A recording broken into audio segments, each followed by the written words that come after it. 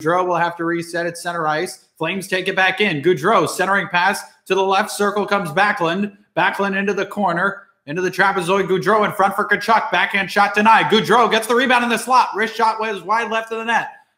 Wide rebound for Backlund. Rimmed it around to the trapezoid. Tkachuk bank pass above the right circle to Goudreau. Goudreau drops it off to the point. Giordano across to Backlund above the left circle. Backlund rips one across to Goudreau. Center point Giordano. Fakes the shot into the right circle. Goudreau. Snap shot blocked. Long rebound to Tkachuk. Centering pass Giordano into the slot. Wrist shot. He scores. Beat Gustafson on the left side. Mark Giordano scores, and the Flames have a 6-1 lead. For the third time this season, the Calgary Flames have scored 6 or more goals against the Ottawa Senators.